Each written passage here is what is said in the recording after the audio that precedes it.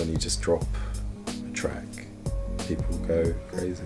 There's nothing else like it, you know. Playing live, playing my own music, getting that response from people, and it's still like, all about that. DJing for me, it was always around. I've got two older brothers, and they were always playing dance music when I was really young. And now it's got to the point where my granddad will go get his fish and chips. You know, they'll talk about me, they'll talk about my tracks, because they've heard Au Seve on the radio. At first I kind of shied away from that, but it's actually just a really cool thing to have made a record that, you know, resonates with a lot of people. I'm Julio Bashmore, and I'm a producer.